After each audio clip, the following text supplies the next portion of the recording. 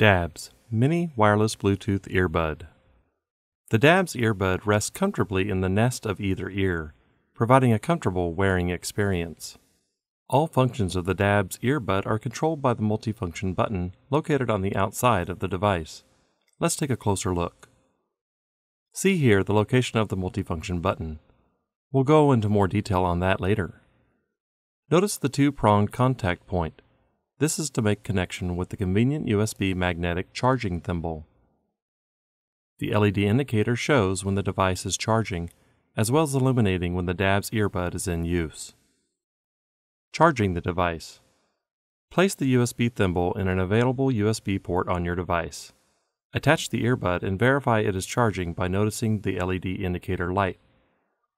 The device should be fully charged in 2 to 2.5 hours in most situations.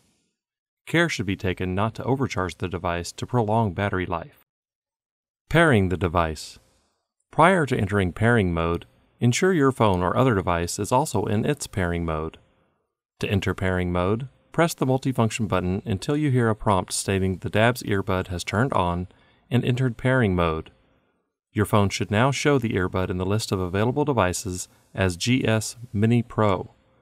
If a code is required, enter 4 zeros. Operating the DABS earbud. To power on the device, press and hold the multifunction button until you hear the audible power on message. The same process should be used to power off the device. During phone operation, the multifunction button serves to both answer and disconnect calls with a short click. To refuse a call, press the button for 2 to 3 seconds and release. Once your earbud is paired with your device, you may need to go into your video conferencing settings such as Skype and ensure the DABS earbud is selected for input and output. Thank you for watching and enjoy your DABS Mini Wireless Bluetooth Earbud.